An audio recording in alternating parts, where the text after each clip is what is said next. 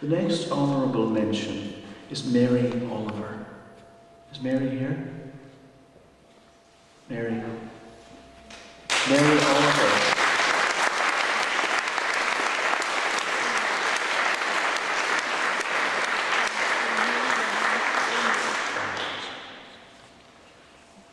Would you like to read that poem?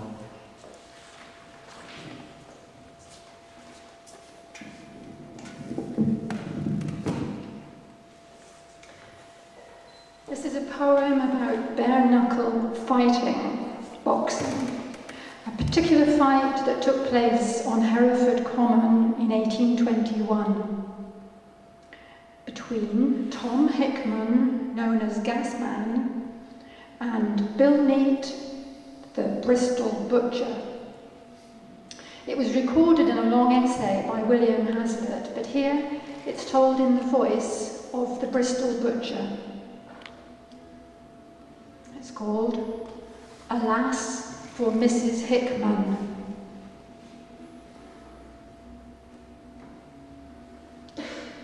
Come noon, I lumbers into the ring, and quietly I disrobes. I has to wait till Gasman struts out onto the grassy knoll, sucking at his orange with supercilious air. He tosses the peel at the chanting crowd, booms, "So, you're Bill Neate, the Bristol butcher. I'll knock more blood out of thy great carcass than thou ever knocked out with the bullocks." Straightway my head fakes into the left, but gets a liver shot in the right, and I'm down, a lifeless lump of lard and gristle. Is that it? Finished in the first bleeding round? I thinks on the wife. The shame of it. And I'm up on me feet, me arms like sledgehammers. I holds him in a clinch, rabbit punching the back of his skull till he sinks. Blood drains from his ugly mug, out his eyes, out his nose, out his ears. But he heaves himself up, and he smiles his ghastly smile. 18 rounds later, his brow screwed up against the setting sun, he falls for the last time. I stoops and limply shakes his broken fist.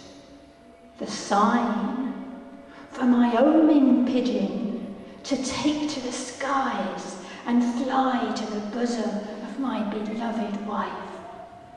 The message, alas for Mrs. Hickman, attached to its little pink leg.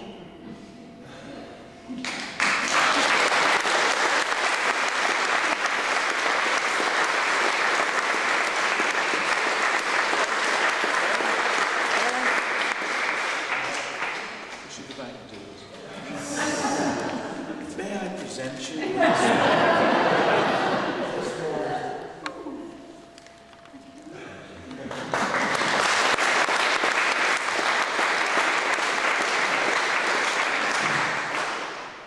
Again, one of the great adventures in attempting to write poems is to inhabit another being, is to ventriloquize another person. What a brilliant example of that.